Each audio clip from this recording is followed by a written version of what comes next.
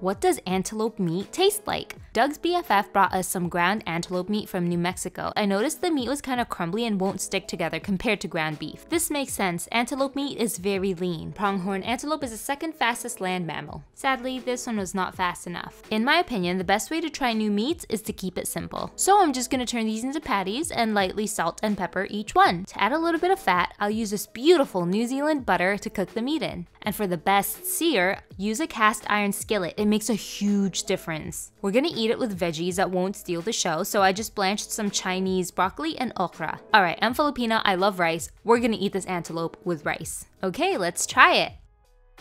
There's like a gamier taste to it. It's not as juicy as ground beef. If somebody ate this and I didn't tell them that it wasn't ground beef, I don't think they could tell. It does take a bit more chewing compared to ground beef. Like Mufasa said, when we die, our bodies become the grass and the antelope eat the grass. And so me and this antelope are connected in the great circle of life.